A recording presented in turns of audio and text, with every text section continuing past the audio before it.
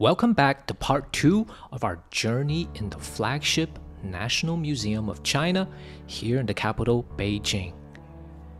In our last episode, we saw 7 of the most valuable national treasures displayed right here in the National Museum that ranged from items that were made by early hunter-gatherer tribes to perhaps the most famous national treasure of them all, the Homuwu rectangular ding, the largest ceremonial bronze vessel ever discovered.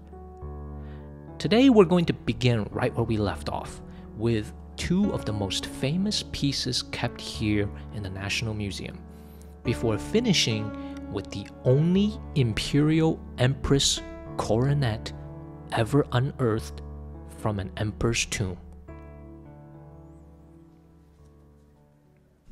You see the crowd gathered around this artifact here. That is the bronze wine vessel with 4 ram heads that is so famous you can find it in school textbooks all around the country.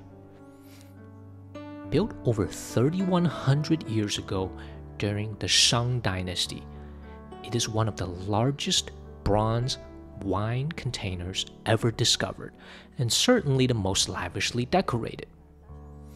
On each of its 4 sides, there is a ram head protruding, featuring very prominent horns. And the entire piece is decorated so thoroughly that not 1 inch of its surface is left without meticulous carving.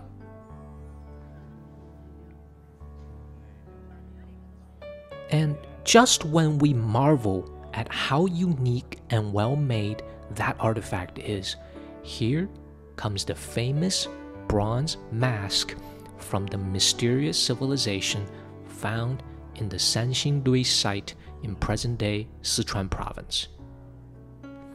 This civilization existed at the same time as the Shang Dynasty, yet it is so mysterious we have no written documentation of their existence.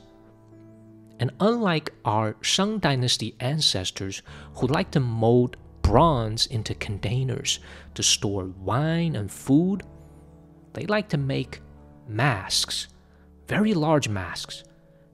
So stay tuned and subscribe, because I will be visiting this very mysterious site in an upcoming episode and show you its infamous golden mask.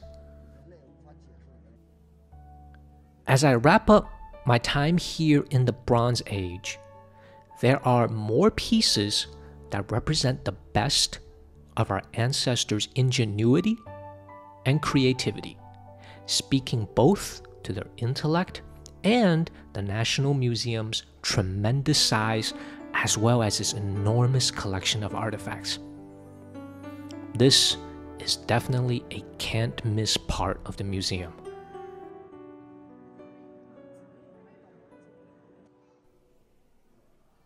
As we move into the Qing and Han dynasties, the latter of which formed the basis of the Chinese identity, we find these artifacts that most people will recognize, discovered in present-day Xi'an by a group of farmers digging a well. These are the famous terracotta warriors buried with the first emperor of China to protect him in the afterlife. It was during this time period that we began to find other well-crafted objects that are made beyond using bronze, that range from this cavalry of clay figurines, each representing court officials and military leaders, to this masterpiece here in the National Museum, the jade burial suit, along with a pillow also made out of jade.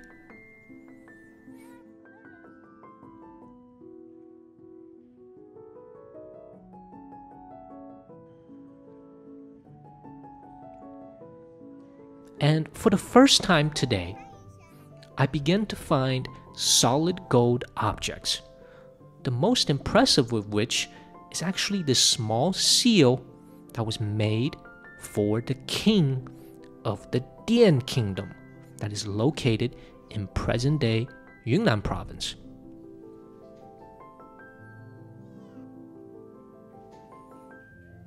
But it wasn't that our ancestors during this time period simply moved on from using bronze.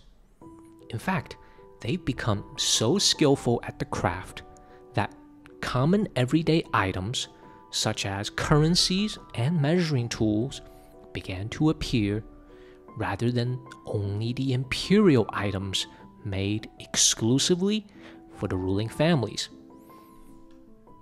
And of the bronze wares we continue to find during this time, they're even more detailed and finely made. What we see here represents the absolute best of that time period from every corner of the country, displayed conveniently in one place here in the capital Beijing for all visitors from inside the country and abroad to enjoy.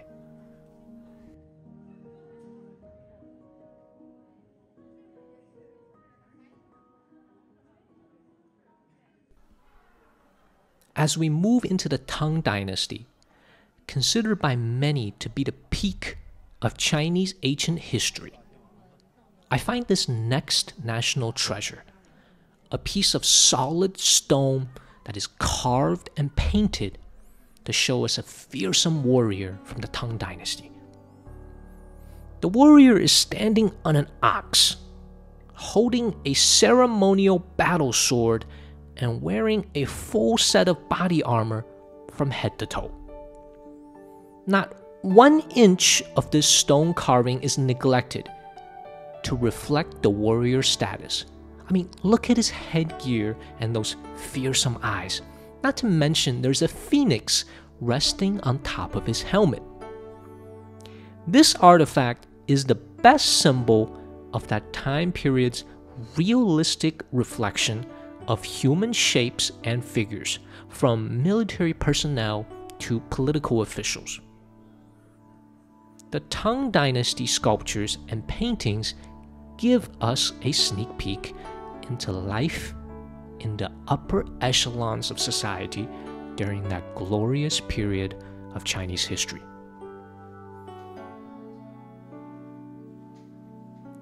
Finally, I come across these Lego-sized wood model buildings that appear very pedestrian at first glance, but they're perhaps the rarest buildings in the entire country.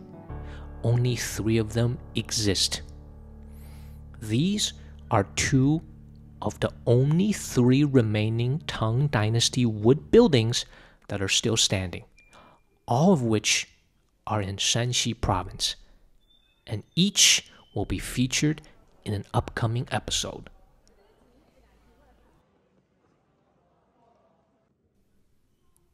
Right after the Tang Dynasty, we have the Song Dynasty that lasted approximately 300 years.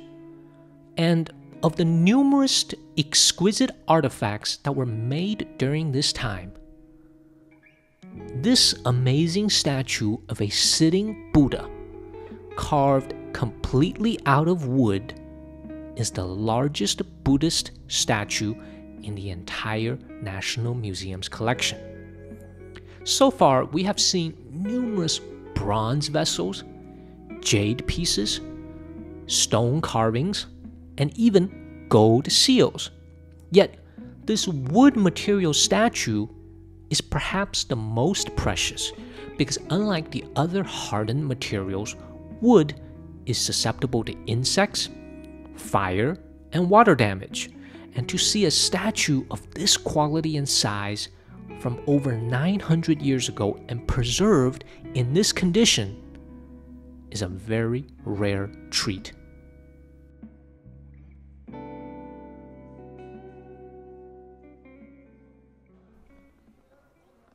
As we come to the final dynasty in Chinese history, the Qing dynasty, I come to the only one of its kind object in the entire National Museum, and in the entire country for that matter, the Empress Phoenix coronet found in the Ming Dynasty Wanli Emperor's tomb. the Wanli Emperor, who ruled the country from 1572 to 1620, was buried with his 2 empresses, and in his tomb, archaeologists found a total of 4 coronets, with one displayed here and another one in the Forbidden City Palace Museum collection. They are the only imperial coronets ever discovered. There are 9 dragons and 9 phoenixes, countless natural white pearls, and so many precious gemstones of different colors, I simply lost count. During the emperor's reign, there were perhaps no more than 5,000 officials and attendants who have ever laid eyes on this coronet worn by the empress on special occasions. And today, the public can see it in the National Museum. It is without a doubt one of the highlights here in the National Museum of China.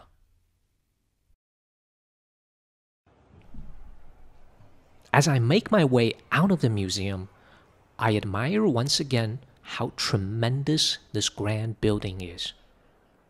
On the day of my visit, it was packed, and standing on top of its steps, I overlook the entire Tiananmen Square that is even more beautiful and majestic in the evening.